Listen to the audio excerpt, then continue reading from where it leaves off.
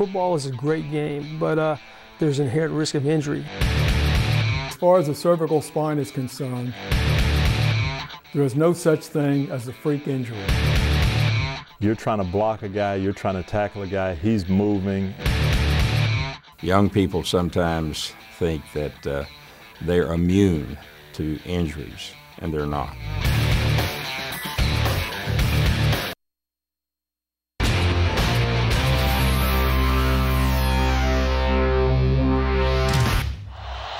Play fake, Green.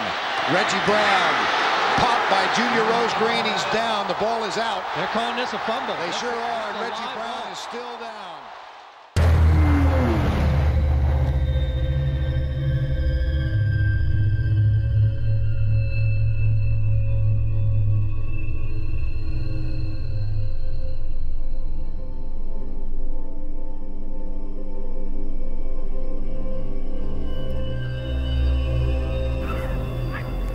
On any given Friday night, millions of Americans pack stadiums just like this one to enjoy one of our national pastimes, high school football. Then we finish the weekend with our favorite college and professional teams. It's a culture in our country. It's a sport we love, but it's also a sport that carries the risk of serious and sometimes catastrophic injury. Hello everyone, I'm Dr. Jerry Punch, a physician and college football commentator for ABC Sports and ESPN. And over the span of my career, I have seen it all. And while catastrophic injuries in football are rare, they are life-changing. And with this video, our goal is to look at how improper contact can lead to head and neck injuries and to provide tips and information to reduce the risk of injury. Now, while it's impossible to eliminate injuries in football, there are steps you can take to help protect yourself.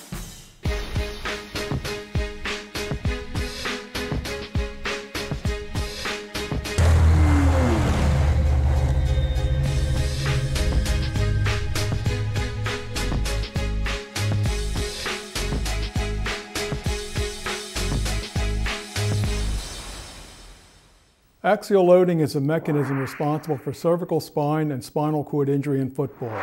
When the head is up, the neck muscles absorb forces through controlled motion, protecting the spine. However, with head-down contact, the cervical spine straightens. In this situation, the muscles cannot absorb the energy input. Axial loading is a mechanism where the player makes contact with the top or crown of his helmet. The head is acutely decelerated, the momentum of the body continues, and the spinal column and spinal cord are literally crushed between the decelerated head and the continued momentum of the body. The spinal cord, however, doesn't heal, and the resulting paralysis is permanent, with a profound negative impact on one's lifestyle and ability to earn a living.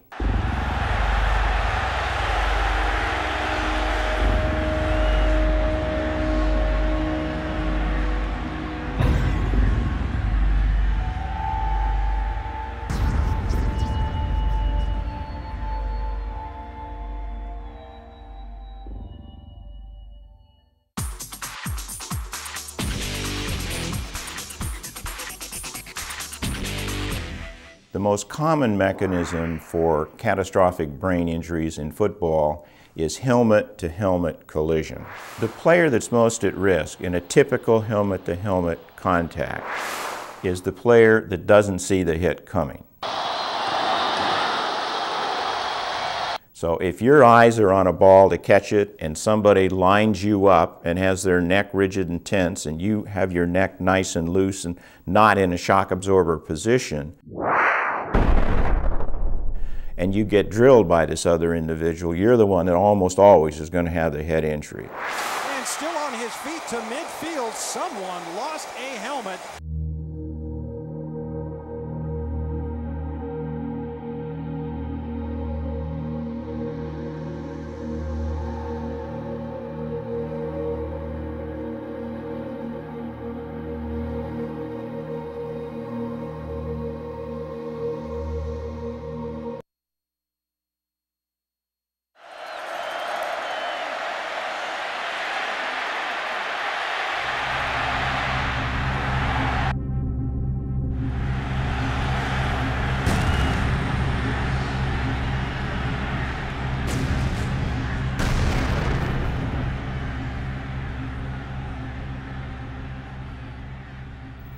The person that's greatest risk in the tackling act is the defensive back, whereas the individual who's at greatest risk in the act of being tackled is, of course, the ball carrier.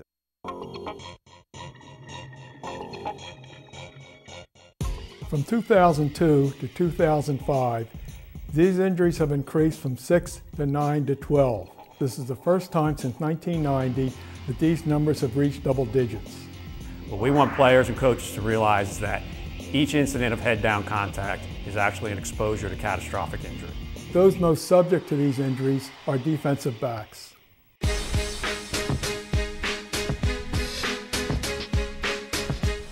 1979, in a summer practice, one of my defensive players went in to make a tackle, made the tackle with the crown of his head, hit another helmet to be exact, torqued the helmets, and broke his neck and became a quadriplegic. Catastrophic head injuries fall really into three different categories. First, deaths due to brain injury. Secondly, a brain injury that leaves permanent neurologic deficit. And then the third category is a brain injury that has neurologic deficit for a period of time, perhaps weeks, months, but then eventually there's complete neurologic recovery. Obviously, using that helmet as a weapon, as a blow, spearing, it puts the recipient at risk. He can get hit with an object going at a high rate of speed and a great deal of force in one spot. Well, the chance for catastrophic head injury increases as the momentum, speed of the two individuals that are going to collide increases. The single play that puts individuals at greatest momentum is the special teams play, the kickoff, and to a certain extent the punt. But more at risk is the person who is making the contact. And that's the guy who gets hurt more often, the concussion, the neck sprain, God forbid, the paralysis. You know, that person is at tremendous risk anytime you hit with your helmet first. Of the brain deaths in football, about 40% of the time, the head down position can be identified. That's poor technique.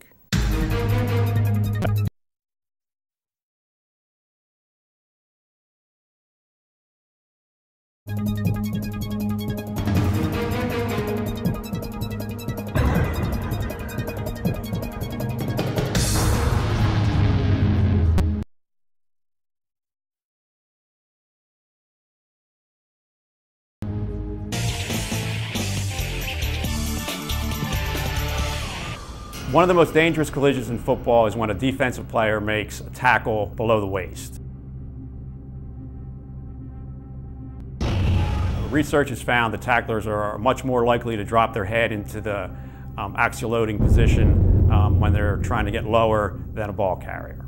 As you lower your body to get in position, the natural thing is for the head to go first. Primarily because it's instinctive. Players want to protect their eyes and face from the collision, so it's natural to try and duck your head in order to accomplish that. And that's something that you just have to work on and drill, and it's just something to overcome that natural tendency to lead with your helmet. Keep that head up, see your target, and that's going to force you to lead with your shoulders. The important thing to remember again is if you initiate a blow with your head, you're at risk of concussion. If you initiate a blow head down, you're at risk of a serious spinal injury. Over the years, we've come a long way in reducing the risk of injury. Whether through rule changes, coaching techniques, or through advances in protective equipment, we've seen a dramatic decrease in the incidence of these injuries since the mid-1970s. But there is room for improvement. Over the past 10 years, between 4 to 12 football players a year have been paralyzed, and that is still too many. And for those unfortunate athletes, there is no surgery or rehabilitation that will repair that damage. In an effort to eliminate these injuries, football must acknowledge that every incident of head-down contact puts the player at risk of a serious head and neck injury. The good news is, research and experience have shown that proper contact techniques can reduce that risk.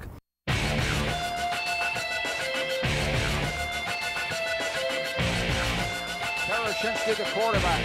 Handoff, running him, hold it, left tackle, rounded his arm. Coaches are primarily responsible for teaching and seeing that their players practice safe heads-up football. The goal of every collision should be to initiate contact with the shoulder while keeping the head up. You're still going to be able to deliver blows. You're going to be able to ward off blows. The key point is that you never put your head down, and you never strike with the crown of the helmet, whether it's blocking or tackling or running with the ball. You do not do that. What we need to happen is for coaches to increase practice time on correct techniques of initiating contact with the shoulder and training them almost so that it becomes instinctive to keep their head up at contact. You're never too young, never too old to work on fundamentals. We work on tackling drills, we work on blocking drills all the time, even in professional football. How you teach an individual to tackle will determine in a game how under pressure that individual tackles.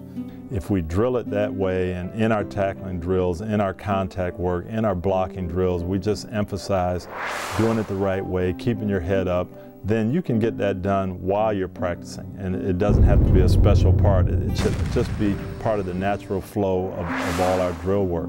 The correct fundamental? Head up, shoulder down. That's the correct fundamental.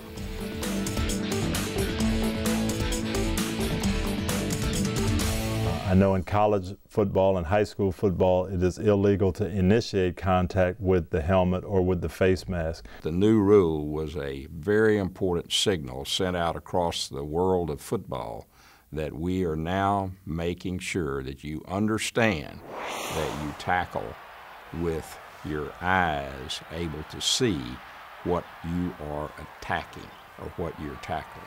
If officials enforce the current head contact rules, this would go a long way to reduce the occurrence of these injuries in football. I think one of the unique things about this penalty is it's actually designed to protect the tackler. Typically with this type of injury, it's the defensive player that's initiating the hit.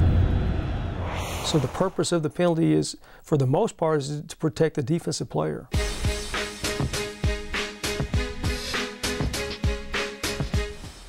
It really doesn't matter what position you play or where you are on the field. Offensive player, defensive player, special teams. The object of collisions is to deliver a blow and to come out of it in great shape.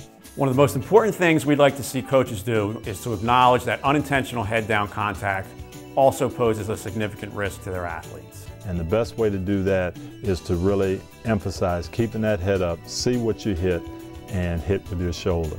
If you're not being taught that correctly by your coaches, ask them to teach you the proper methodology for tackling and for running with the football and for blocking. Your safety is at stake. Most coaches, officials, and players have never witnessed a catastrophic head or neck injury. And realistically and hopefully, most never will. But regardless of the probabilities, we must all recognize and respect the risk involved and implement ways to reduce that risk. Let's put the research to work for you. Bottom line, when the shoulder goes down, the head comes up. On behalf of the National Athletic Trainers Association, thanks for listening and learning. I'm Dr. Jerry Punch.